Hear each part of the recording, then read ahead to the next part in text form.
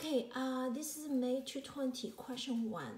So first of all, we just make it like A major according to the 3 shafts, and plus the first complete measure, the most important, the majority of the notes is A, C, E, and if it's F sharp minor, it must have E sharp, but E is not sharp, so we decide this is A.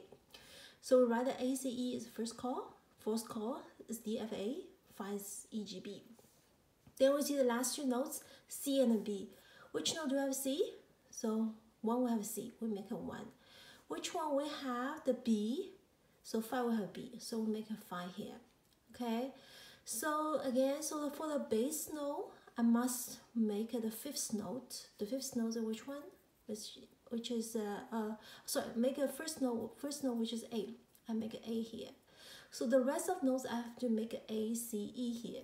The rest of note. E is already there. I need a 1 C. Sorry, C is already there. I need a 1 A, 1 E. Okay, so you can put it anywhere for E, anywhere for A, but just make sure soprano to alto it must be less than 1 octave. Alto to tenor must be less than 1 octave. So I put E here, put A here. So A, C, E. So this is A here. Okay, so the next one, 5th one, the bass I have to put an E. 5th notes along E. So the rest of them I have to put an E, G, B. E, G, B. Since B is already there, I need a 1 E, 1 G. Okay, if it's common notes, means same notes. Which one's common notes? A, C, E, E, G, B. E is a common note. E, E, I have to keep the same. So the next one I have to put a G. Does that make sense to you? Okay.